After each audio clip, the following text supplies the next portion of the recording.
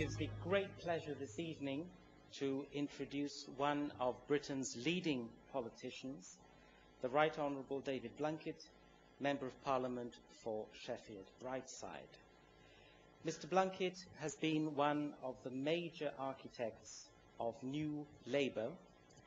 After 14 years out of office, when Labour often seemed unelectable, Mr. Blunkett was one of the team who made possibly an equally long stint out of office for the Conservatives. In Tony Blair's first period in office, starting in 1997, Mr. Blunkett was Minister for Education and Employment. Education was very much the file which Tony Blair claimed would be the priority for his government. And Mr. Blunkett oversaw huge reforms, perhaps the most controversial being the introduction of tuition fees at British public universities.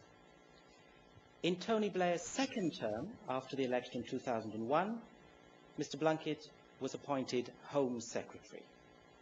His was a very daunting task, taking over this file just after the 9/11 attacks in the United States.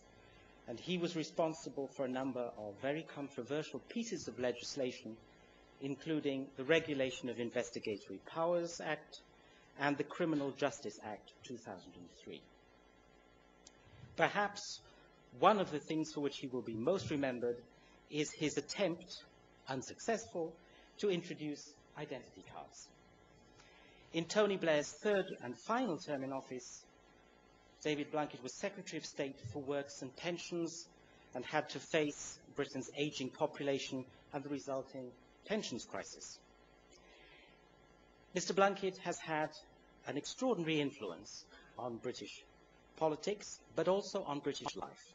I know of no other British politician who has been the subject of so many television and radio programs, who has inspired 2 West End plays and even a musical.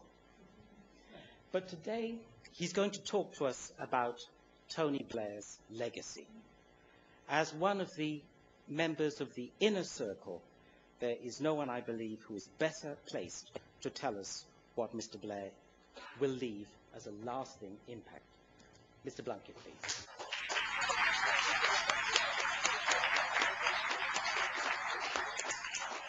Hi, Commissioner Dorian, ladies and gentlemen. Thank you very much indeed for the invitation to speak this evening. I promise I'm not going to sing, so you'll be spared a musical. My wife Margaret and I have been in Australia for the last fortnight, meeting Kevin Rudd and Julia Gillard and their Finance Minister Lindsay Tanner. And I thought I'd just tell you about the Aussie sense of humour. We were about to meet Lindsay Tanner and we got stuck in a lift in the hotel. We were between floors 5 and 6 for almost an hour. And apart from the fact that the little guy, when he first came, said, "How many of you are in there?" I said, "Just me and my wife." He said, "Make the best of it." He came back a few minutes later. He knocks on the casing of the lift shaft, and he says, "Are you still in there?" I said, "Where the hell do you think we've gone?" So we've had an interesting fortnight, one way or another. Is New Labour dead? No, I don't believe it is. What will be the Blair legacy? Let me talk to you about that tonight. I think it's an interesting, controversial area. I think probably one of the Blair legacies will be the present leader of the Conservative Party, David Cameron. He would never have emerged had Tony Blair not had a legacy, which the previous 3 leaders of the Conservative Party in Britain, William Hague, Ian Duncan Smith and Michael Howard, had completely failed to be able to shift the British electorate or the way in which the Blair government and subsequently, of course, now Gordon Brown, had dominated the reform agenda. And it's taken till now for the Conservatives to respond to what was not simply a reversal of Margaret Thatcher's refusal to accept that there was such a thing as society, but actually to be able to forge an understanding of what the future holds. Tony Blair, Dorian mentioned it, gave me the education and employment brief in '97, when the mantra was education, education, education, and I believed it, and I still do, by the way. We had a coherent education structure because I was responsible for the education system from the very earliest moment a child was born, and we developed a program called Sure Start through the development of comprehensive childcare, nursery education provision for the first time, and the whole of primary, secondary, further and higher education, including skills. All of that has been broken up. I've never been quite sure what happens when I left departments, because in the Education and Employment Department, when I left, it was split 3 ways. When I left the Home Office, it was eventually split 2 ways. Now, I'm not sure whether that meant that people felt I'd done such a lousy job that it would take at least 2 or 3 people to do it, or whether it was such a daunting task to take on the wonderful legacy of David Blunkett that they thought that no one person could actually manage it. You pays your money and you take your choice. All I know is that I enjoyed doing the education brief enormously. I was with Margaret this afternoon here in Singapore, and we went into a little tea room, and I sat on one of these little stools that you have, and it reminded me of sitting on a very tiny stool in the first new nursery that Tony Blair and I went to open in the East End of London. And I was trying to be really friendly and break down the barriers of the formalities of politicians. And I put my arm around the little person next to me, and I said, "How old are you, my dear?" 23, she said. Turned out to be a nursery nurse. And of course, when I was Home Secretary, I brought in new sex offenders laws. So if it had been retrospective, I might have been caught by them. We had an interesting time. I was responsible for a massive investment in something you're very familiar with here in Singapore, which is the development of information technology. We were way behind the door. We were so far behind the door in government that people were hardly getting used to using fax machines when we came in 97, never mind the embryonic email system. We had ministers came into their offices and computers had been bought, but very few of them were actually operating.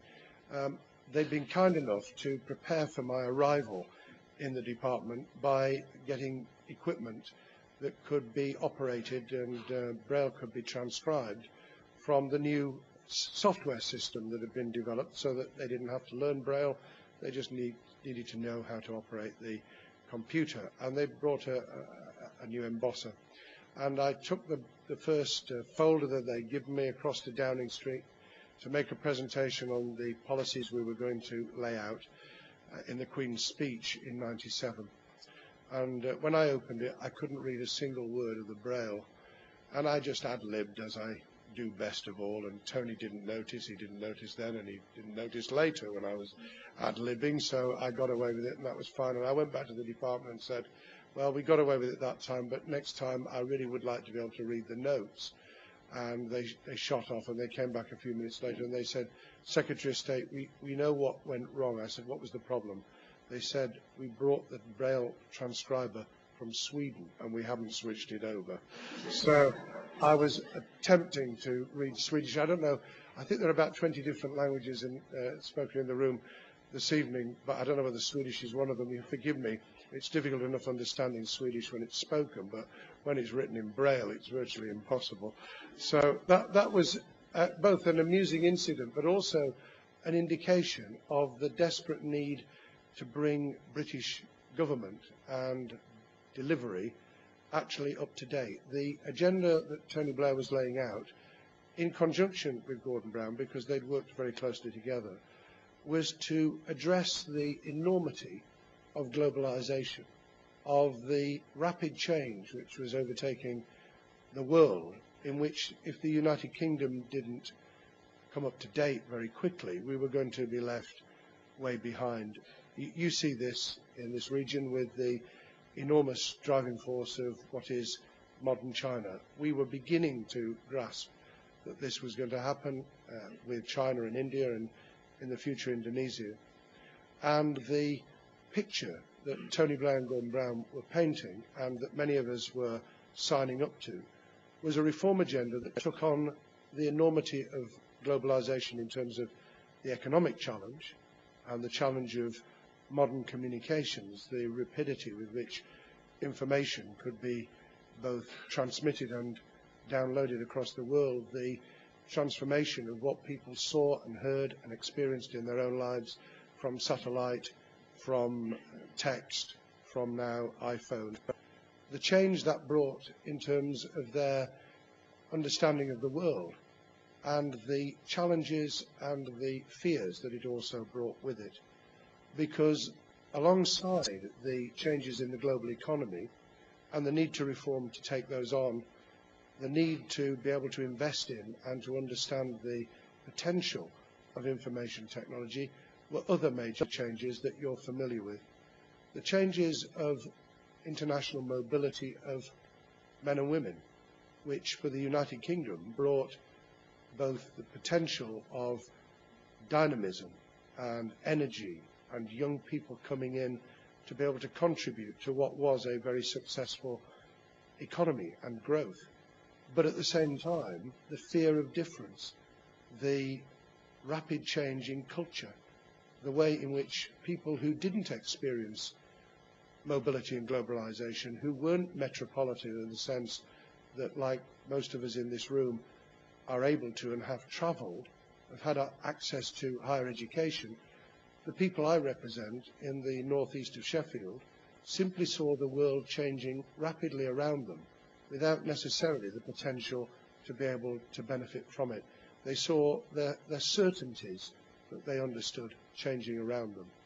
And by, of course, 2001, we had the added factor of the stark reality of global insecurity, reinforced, of course, by what happened in Afghanistan and the development of Al-Qaeda as a force facilitated initially by the Taliban that's still with us today, but also the fear and insecurity that brought in terms of what would happen were we unsuccessful in Iraq. And I just want to say, because I think you can't talk about the Blair legacy and what people will see as Tony Blair's successes and failures without understanding the enormous divisions that existed and still do within the Labour Party and within Britain, as well as across the globe, about the incursion into Iraq. I'm one of those people who have not changed my mind. I believe that on the 7th of November 2002,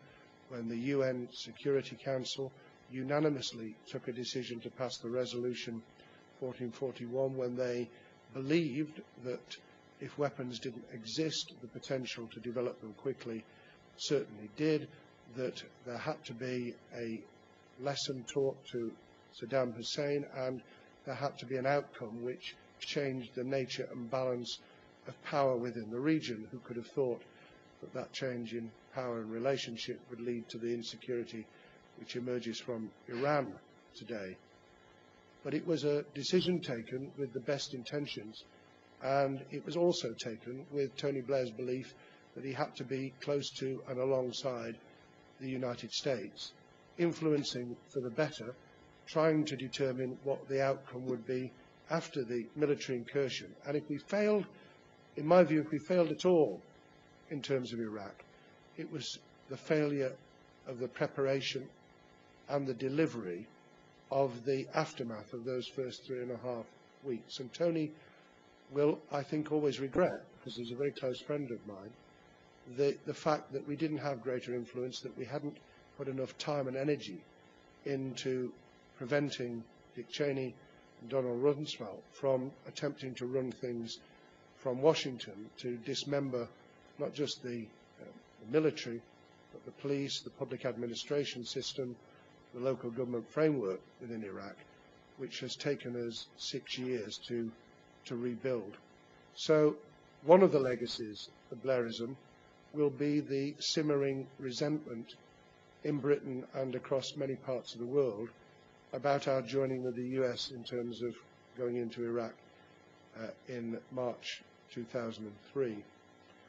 But another will be a grasp of the enormity of the insecurity and risks that really do exist from Al-Qaeda, and the understanding of a different sort of terrorism to anything that we'd experienced before, non-negotiable, non-arguable, non-reasoning in terms of sitting down and being able to work out what it is, other than the total destruction of our own way of life and our well-being and our ability to be in a room like this tonight and to talk and debate and discuss and to change the world by peaceful means. Other than the complete destruction of all those tenets of everything we stand for in modern democracy, there can be no negotiation. And I tried to get this across when I was Home Secretary with the backing of Tony Blair. You can't threaten people with prison or with the normal judicial system. You can't actually have the normal precepts of prevention by laying down terms of what punishment will be available to people who are prepared to take their own life in taking the lives of others. Suicide bombers aren't afraid of spending time in prison or of being executed. People who are prepared to destroy everything around them don't give a damn about the normal tenets of a proper balance between parliamentary democracy and judicial independence. And once you understand that, then you begin to grasp the enormity of the threat and the nature of what has existed. So a second tenet of Tony Blair's legacy in Britain, and I believe with that influence elsewhere as well, is to have begun to understand what it is that we were dealing with.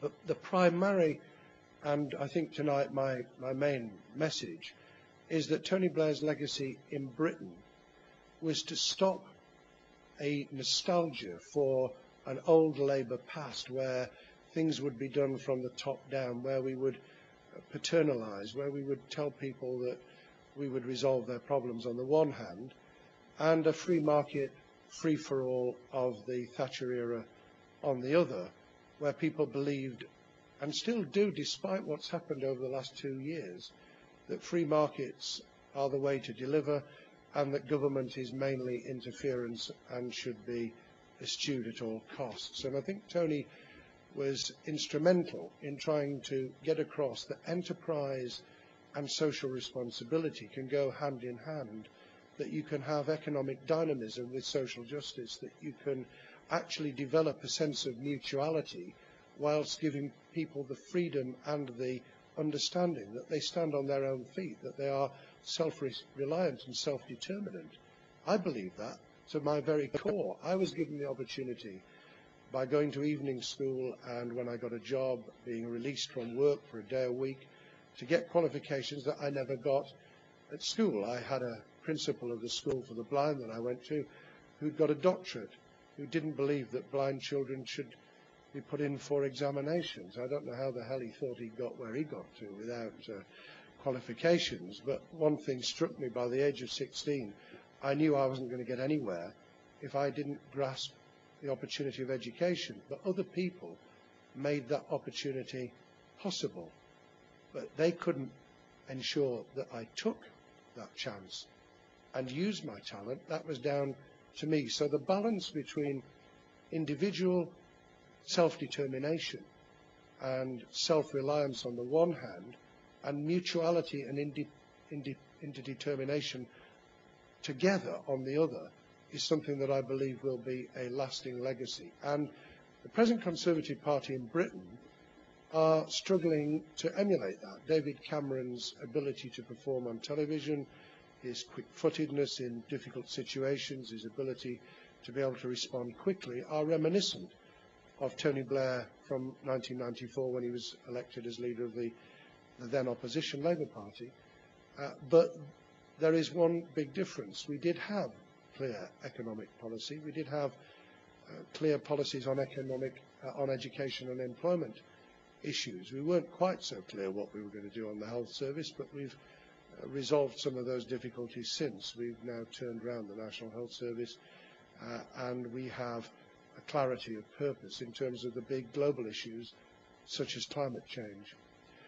Our opposition is still struggling to determine what they will do should they win, and they're in a very powerful position to do so, in an election which will probably be on May the 6th next year.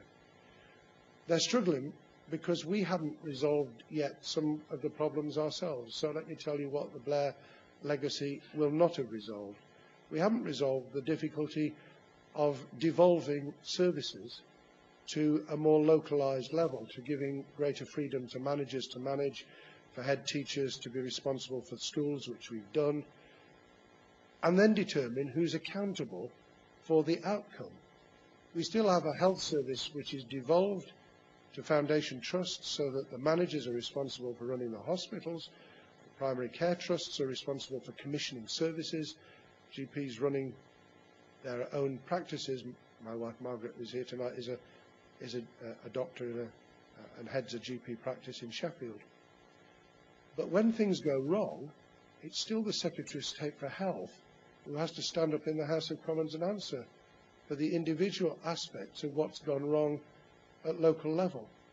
When head teachers do not handle the school budgets or the school outcomes, it's still the Secretary of State for what is now called Children's Schools and Families. Even I have a problem keeping up with the change of names of government departments in Britain, so if you have difficulty, then you can well be forgiven. It's the Children's Schools and Families Secretary that stands up to answer. In local government, we give greater freedom back to local government, but it's the Secretary of State for Local Government and Communities that has to answer. So we've still got these contradictions, but there are some bigger ones as well. And I would suggest that an incoming Conservative government have got some big problems in terms of global issues. They don't want to be part of the mainstream right in the European Union, and they don't want the British government to be closely embodied in and embedded in the European institutions. But they criticise the present government for being too close to America as well.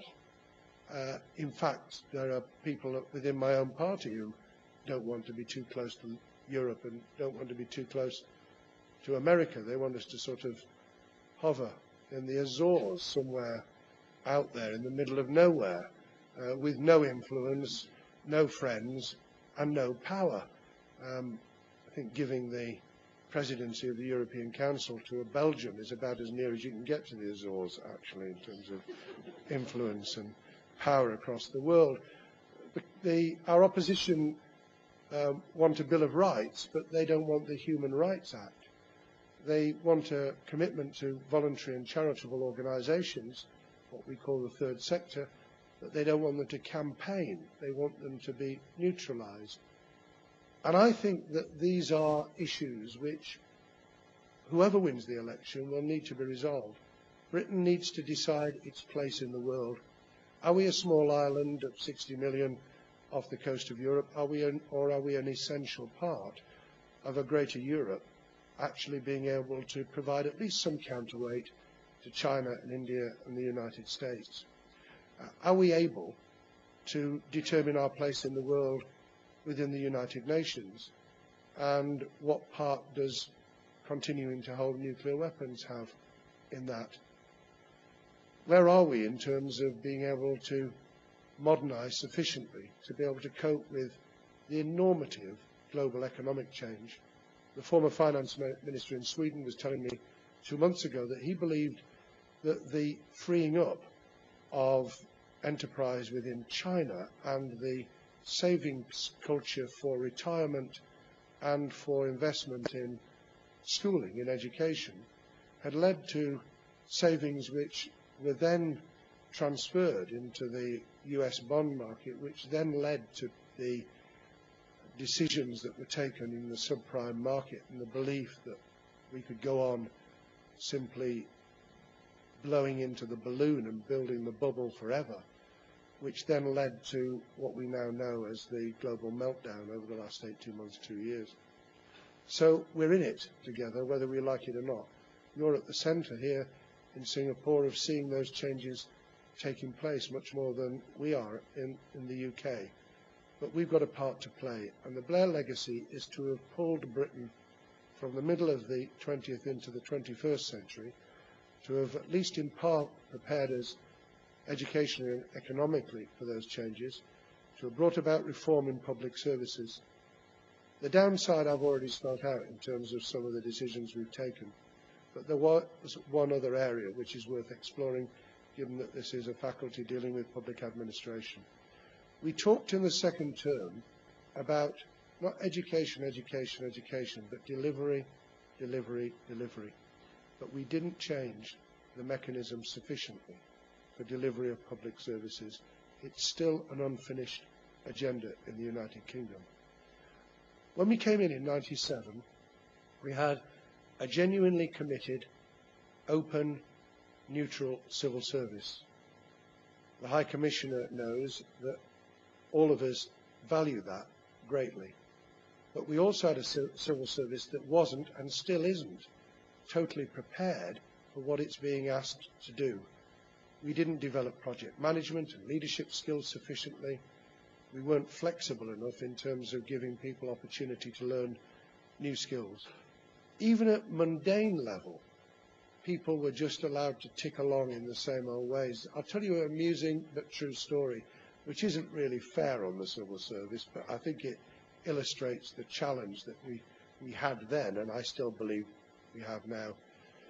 A letter came into Downing Street the week after we won the election, on May the 1st, 1997.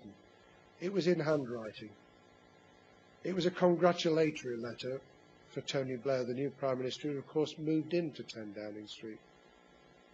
And it was signed Loving Pop. And a letter went back from Downing Street, a typed letter went back to Downing Street, to Tony Blair's father, addressed to Mr. L. Pop. And it said, "Dear Mr. Pop, Tony Blair has asked us to thank you for your very kind letter congratulating him on his elevation to Prime Minister." And when Sherry Blair found out what had happened, she went absolutely spare. And when I found out what letters were going out in my name from the Department of Education and Employment, I didn't go spare. I actually went down to the unit and I said, "Look, you've got one of the lousiest jobs in government. You're receiving literally thousands of letters and now gradually email that people have never coped with before. Let's talk about what you would like to send if you had the freedom to do so. Please send letters that you'd want your grandma to receive.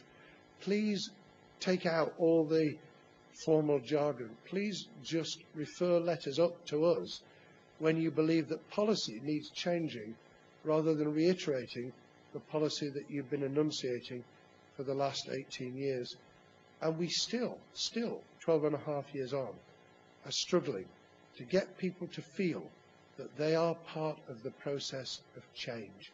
Not on the side of one political party or another, but that every single person in the public administration system is a part of a cog in a wheel, that they have a part to play in making the world a better place.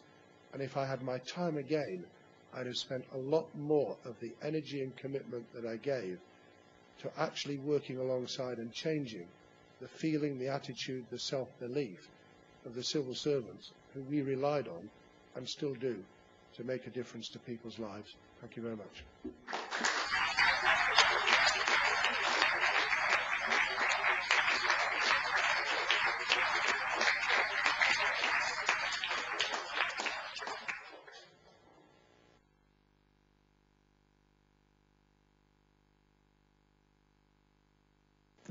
Well, thank you very much for a very entertaining and interesting speech. And now I open the floor to questions.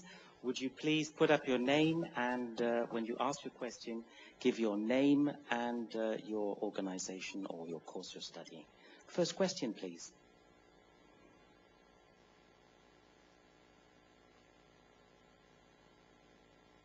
And we can have a conversation, so if people want to put a point, very welcome. Because I always, you know, even after all these years, I'm still learning.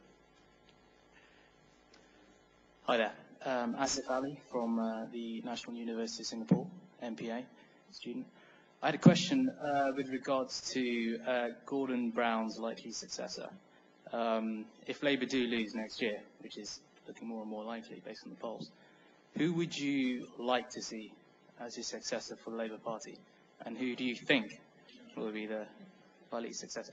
And also, just another question on the EU leadership. You made a comment alluding to the Belgian minister. The Belgian. Sorry, can you hear it? What were your opinions on Tony Blair's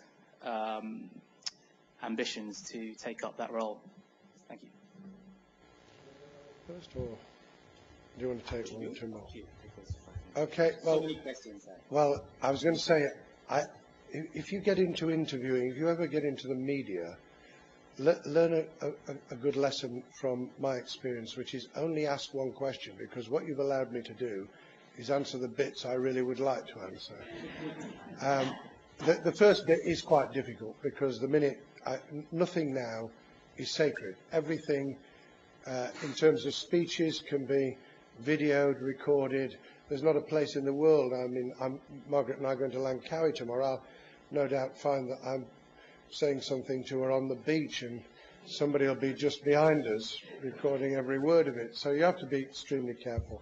I don't think that the election's over until it's over, and the lessons of the past defeats of the Labour Party in 1970 and 79 were that we only just lost, and if we'd actually had a bit more clarity and direction, we could literally have pulled it off. So, you know, miracles do happen. If we lose, I'd like one of the younger people to come forward and be able to show leadership skills. The people have already indicated that they would be interested. The people like our Foreign Secretary David Miliband and his brother, who's the Energy Secretary, Ed Miliband. I used to read their father's books when I was a politics student at university, Ralph Miliband, so it's a small world. The current Home Secretary, Alan Johnson, and perhaps someone you don't know, but who is the Chief Secretary, the number 2 at the Treasury, a man called Liam Byrne, who thinks extremely well and writes well, and is one of the people who is preparing for the future. There's also a young man called James Pennell, who unfortunately decided to resign at the beginning of June when we had a reshuffle. I think he thought that other people were going to resign with him. But the other thing you find in politics is that when you jump out of an aircraft, you find that other people have parachutes and you've left yours behind. So it's a dangerous game. I would have liked to have seen Tony Blair take on the presidency of the European Council for one reason, and I alluded to it in my speech. I think that it's impossible for Europe to punch its weight in an entirely different global situation if it is fragmented. I understand why President Sarkozy and Angela Merkel don't want a powerful figure at the head of Europe. They want to be seen to be powerful themselves, but separated. Even large countries like Germany have very little power in the new global situation. And I don't think that Britain and Europe have come to terms with it yet. I just don't think that Europe understands what's happening in terms of the economy of China and its power, the development and potential of India, the future perhaps for Indonesia, and perhaps even the fading power of the United States. I don't think we've begun to understand that at all. Thank you very much indeed, Mr. Blunkett. May I just add that we do have one positive element in all this, and that is we have Cathy Ashton as the new EU High Representative. And speaking on a personal note, since I've been working for her as Trade Commissioner, I think she's going to be an excellent choice. Well, I can at least endorse that, because Cathy and her husband Peter are friends of mine, and I've stayed in their house. So I'm very glad she's there, because you always like to know people who are in positions of influence, especially when you're losing yours. Yeah. Next question, please. Yes, please. Thank you. My name is Daniel Wadada. I'm a student at the School of Public Policy. I have 2 questions. My first question is, could you please comment on British-African relations since the Labour government came to power in 1997? And secondly, do you see Tony Blair coming back to power in the foreseeable future as Prime Minister? The easy bit of your question is the second one. Neither Tony or I believe that that is in the least bit likely. I hope Tony will be able to continue now developing the foundation and the charitable work that he's doing. I hope eventually he'll finish his diaries, because I'm looking forward to reading and seeing what he says about me in them. But I don't think even his wildest dreams. I'd like him to be able to play an even bigger part on the world stage, and I think if smaller politicians will get over their own ego and pique, they'll allow him to do so, because he's still got an enormous amount to offer. On relations with Africa, I think that both Tony Blair and Gordon Brown have actually been deeply committed. Probably not everybody in the room will know that Tony himself is giving an enormous amount of time free in Rwanda, and with work across Africa, including Sierra Leone, in terms of functioning government, and I'm hoping to play a bit of a part with him in that as well, because I think it's really important for the future of Africa. Gordon Brown's commitment to Africa is well known on the global Millennium Goals, and I think the two of them together were an important part of what was agreed 4 years ago at Gleneagles. It was overtaken in Britain by the fact that we had the attack in London the day after, but the Make Poverty History, as well as the beginnings of an understanding that we needed a global approach to climate change, were begun at Gleneagles in July 2005, and I think that Britain played an important role in that. As I've tried to illustrate tonight, I don't think we should exaggerate our own role in the world. We're a small country, but we can still punch if we know how to do it and how to work with others to do it, and whether it's working with Southern Africa, where I think we've got an important part to play, including, God willing, in the future, the rebuilding of Zimbabwe, and with functioning governments across Africa, where there is enormous potential. Margaret and I were in Kenya and Tanzania this time last year working with Sight Savers International. I think there's a very major part that can be played. I'd like Europe as a whole to do that rather than just the UK. Yes, please. Hi, I'm Jonas, a local student at Hua Chong Institution. My first question will be actually on just on your views on actually the attacks that you just mentioned on the 7th of July 2005. Some academics have pointed out that Tony Blair was an unfulfilled Prime Minister, and they took this point and pointed out that the British government then didn't understand the nature of terrorism and blamed it on the Iraq war that caused the 7/7 London attacks. And the second question would be, what are your views on Tony Blair's legacy? Would you say that it is an unfulfilled one? Or would you like say that it is actually one that is really very fulfilled, and there are actually very little areas for improvement? Perhaps, if I may just suggest, I think we're getting a little bit short of time, so can I take Let's a few more check some questions? together, and then I'll try and give sharp answers. Very good. Okay. Some more questions? Yes, please. Good evening. My name is Simon from NUF. Wanted to ask, what's the future of the NHS, would you think? Aberdeen Mohriz from the Lee Kuan Yew School. Is New Labour and in fact Blair himself part of the Thatcher legacy? And will New Labourism therefore be a phase which will eventually be superseded by something else? And also, enjoy yourself in Langkawi. I heard that Tony Blair really enjoyed it last time. Right. Very glad to hear it. I'll take perhaps just one more question. Good evening, Mr. Blunkett. I'm Mr. Lee Peng, and I'm a former National University of Singapore student. I'm a former graduate in political science and sociology. Firstly, thank you so very much for coming to town and gracing us with your marvelous lecture. The one question I have is about one of Tony Blair's policies. I heard that he said he wanted to be tough on the causes of crime as well as tough on crime itself. You've spoken about some of the laws you've passed during your time as Home Secretary. To what extent do you think that Mr. Blair's government has been successful in addressing the causes of crime. I ask this because normally societies need to rely on conditioning its citizens to live in a climate of fear by enforcing laws, passing them, making them fear punishment. But to what extent do you think preventing crime by addressing the causes can be applied to other societies, such as here in Singapore? Okay. Thank you very much. Shall I take those four? Well, let me take the non-Blair ones first. The future of the NHS.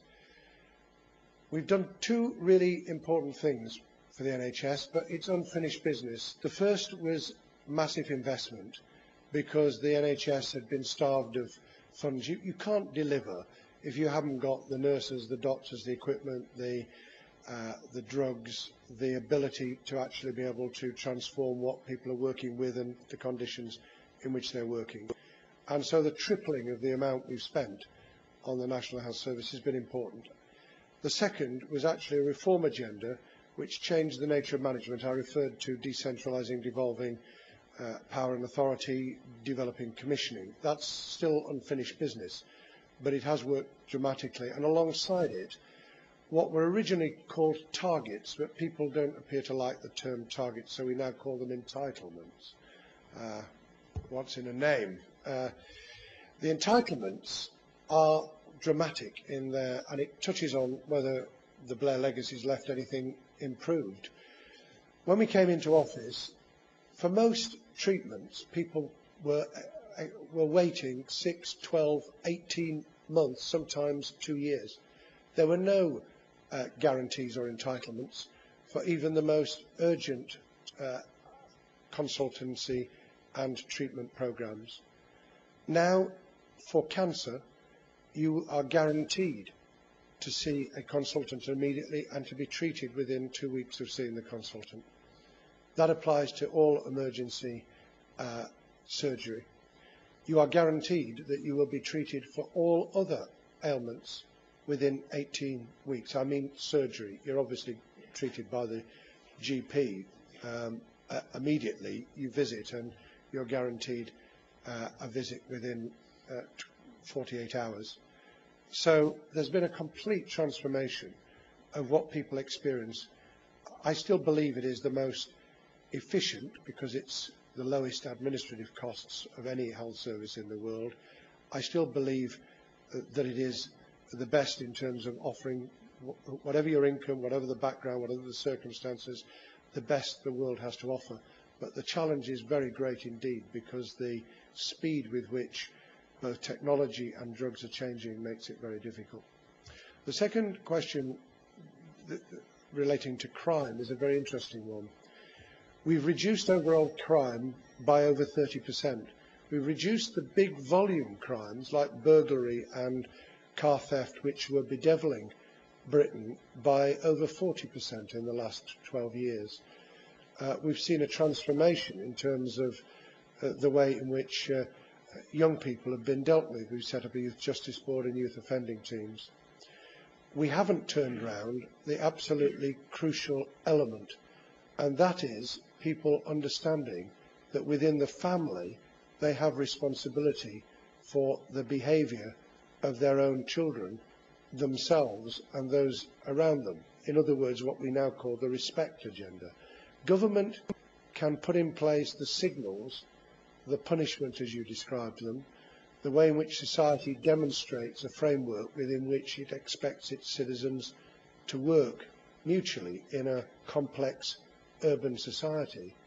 What it can't do is to alter people's behaviour from inside their heads unless we work with them from the very earliest years. And only now are we intervening with what's called family intervention programmes for the most dysfunctional families, because it's usually, in any neighbourhood, just a handful of families that cause the havoc.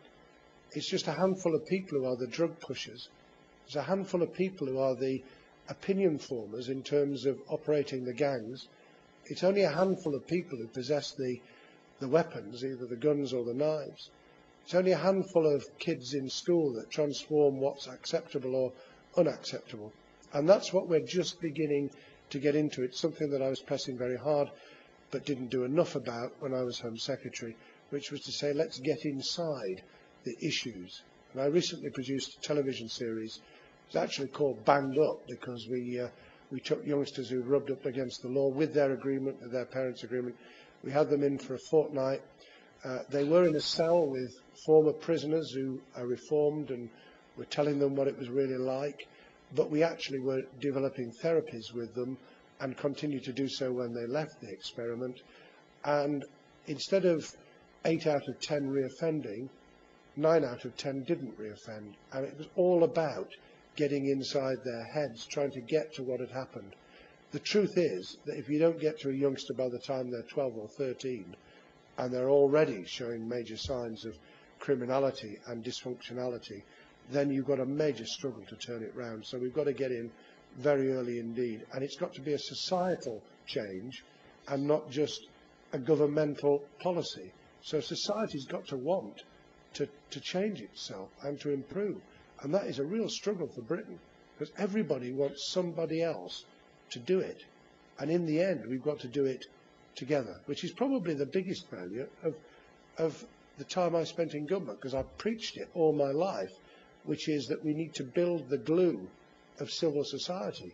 That government's major role is enabling and facilitating people changing the world for themselves, not relying on politics and politicians changing it for them. And we still haven't got that message either internally across, so that we're not preaching it, and we certainly haven't got it across in terms of policy development. On the Blair legacy, no, I don't think that the major I don't think that Tony Blair was Margaret Thatcher in drag, or whatever the other way around is. I think that what Tony Blair was yes, a reaction to Margaret Thatcher, just as David Cameron is a reaction to Tony Blair, because we were never going to go back to old Labour, to that paternalism, to that top-down welfarism, to that patting people on the head and telling them that we were, you know, everything in the garden's rosy and we'll give you certainty and stability and security. When we can only do that if we put in place changes like freeing up our labour market, saying you will have a job more readily if we have a flexible, open labour market than if we have what the French have, which is a very closed labour market. We have substantially lower unemployment even today than the French and Germans because of what happened under Tony Blair.